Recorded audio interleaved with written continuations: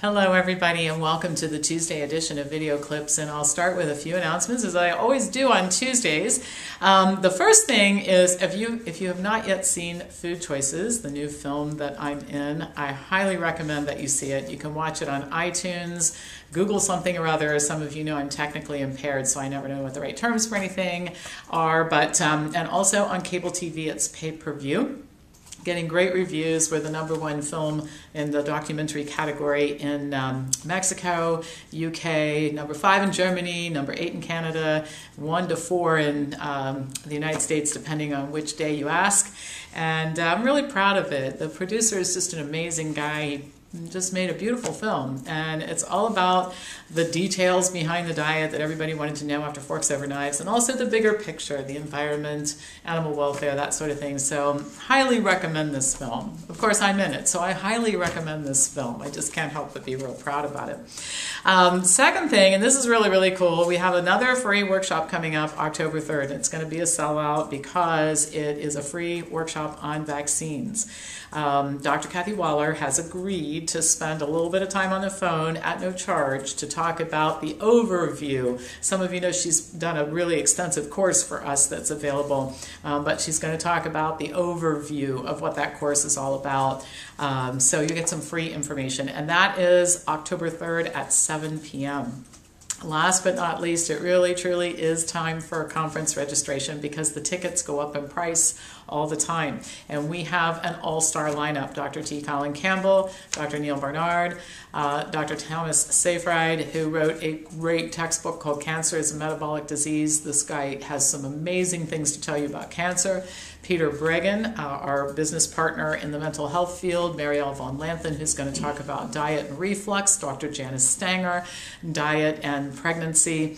The list goes on. I mean, it's really phenomenal. Your meals are included, and it's our 20th anniversary. I think surviving 20 years in business is a pretty amazing thing, so you definitely want to come and celebrate with us. All right, so let's get into today's topics. And I want to start with antibiotics, a very important issue. Every year in the United States, over 2 million people develop some type of bacterial infection that is resistant to antibiotics, and 23,000 of them die of these infections. And there are a lot of reasons why these antibiotic resistant bacterial infections are developing and increasing. One of them is the use of antibiotics in raising livestock, and another is overprescribing antibiotics in health practices. Now, most health professionals and institutions, I have to say, and I will give some credit here, you guys know I'm very hard on the medical profession, but I will give some credit. There's a lot of effort to reduce antibiotic prescribing. However, there is a bit of an exception when it comes to dentists. Recent studies shows that dentists are actually prescribing more rather than fewer antibiotics these days. And that's in spite of the fact that it has been talked about a lot, and it is well documented that overprescribing of antibiotics in dental practices is actually really common. So a recent study involved looking at data on outpatient prescriptions from 1996 to 2013. Now during this time, just to give you an idea of the contrast, there was an 18.2% drop in physician prescribing of antibiotics, but prescribing by dentists increased by 62.2%. That is huge. During that same time, the percentage of antibiotics prescribed by dentists increased from 6.7% of the total to 11.3% of the total. And the biggest increase was in patients who were 60 years of age or older, who would be more likely to succumb to an antibiotic-resistant bacterial infection. Now, some of the reasons cited for the increase were unnecessary prescriptions for things like abscesses, prescribing associated with dental implants, failure to adapt to new guidelines recommending less antibiotic prescribing for patients with heart disease and prosthetic joints, and the increase in the number of dentists per capita. Apparently, just being in practice is a risk factor for increasing prescriptions for antibiotics. Now, an article written by a dentist and posted on Medscape calls for immediate change since the overuse of antibiotics is well documented and is leading to increased risk of infection and death. The author calls on dentists to change their prescribing habits to conform with evidence-based guidelines, and the particular areas of interest are that antibiotics are not recommended for patients with joint implants before dental procedures. They are not recommended for patients with coronary artery disease or who have had stents or bypass surgery to prevent infective endocarditis prior to dental procedures.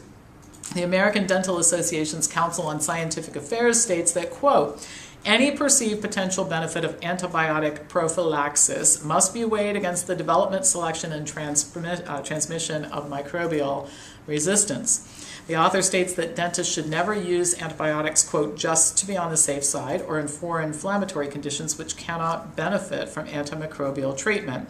He says dentists haven't been subject to the same level of scrutiny that hospitals and other medical practices have concerning screening who should really be taking an antibiotic and who should not.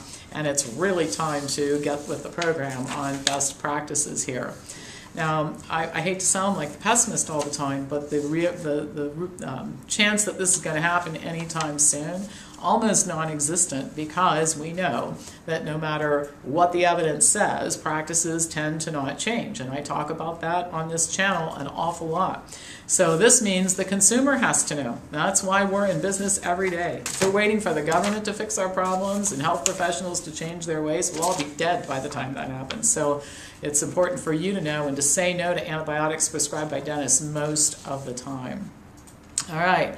Other topic, we're talking about things that affect everybody today. Antibiotics affect everybody. Everybody's going to the dentist. We're all at risk for overprescribing. Here's another thing that affects a lot of people, and that's weight loss.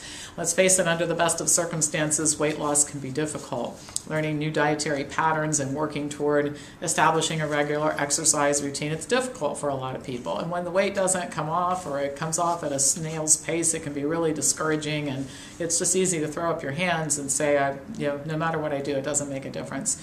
There are a lot of things that can interfere with weight loss, and interestingly enough, one of them is sleep, or perhaps it would be more accurate to say lack of sleep. Now, there are several ways in which lack of sleep or poor sleep can undermine efforts to achieve and maintain optimal weight. One of the biggest ones is when the body is stressed, it produces more cortisol, and the body perceives lack of sleep as a stressful situation, hence producing more cortisol. Now what happens is increased cortisol causes increased fat storage, and it especially causes it in the abdominal area, which increases the risk for diseases even more. Sleep deprivation also increases insulin resistance, which contributes to increased risk of both diabetes and more obesity. Ghrelin and leptin are hormones that regulate appetite. And the way that this works is that the body produces ghrelin as your blood glucose levels fall and you start to get hungry. And then as you eat and you begin to achieve satiety, those ghrelin levels fall and your leptin levels increase. Leptin is a hormone that's associated with satiety. The problem is when you don't get enough sleep, ghrelin production increases and leptin production decreases, which means that you'll be hungry more often and for longer. In one study, patients who got 3 hours less sleep per night than controls had almost a 15% increase in their ghrelin levels and a 15.5% decrease in their leptin levels.